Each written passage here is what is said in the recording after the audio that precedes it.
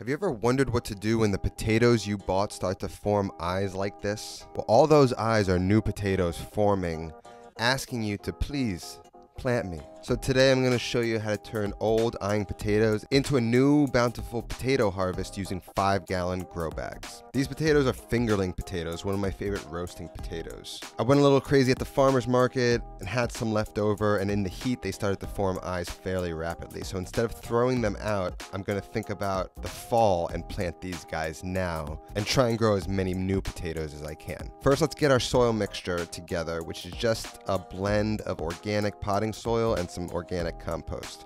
I'm growing in these root patch grow bags that are made from recycled plastic bottles and are great because they're light and easy to move around. So potatoes don't get planted like other things, a mistake I made that I'll show you later in this video. The potatoes form on the lower end of the stem. So you're gonna have to plant these potatoes fairly deep, and the way we do that is by filling the bag up about 1/4 of the way with soil, adding the potatoes, and then filling the remaining 3/4 of the bag up with soil to top it off. Foliage will start to breach the soil, and beneath the soil is where all the potatoes are going to start to form and develop. So first we're going to add a mix of the potting soil and the compost. Compost is a little bit more expensive, so I mostly use potting soil and amend it with as much compost as I see fit.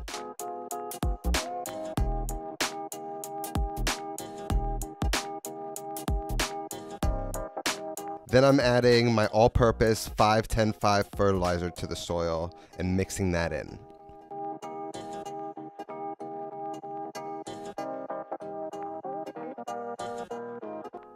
I also have this mycorrhiza powder, which is this beneficial fungus that works in unison with the plants, helping bring water and nutrients to the plants. Mix that into the soil in a small amount where the potatoes are going to sit, and then add 2 to 3 of the eyeing potatoes equally spaced out on top of that soil, and then fill the rest of the bag up with that same formula.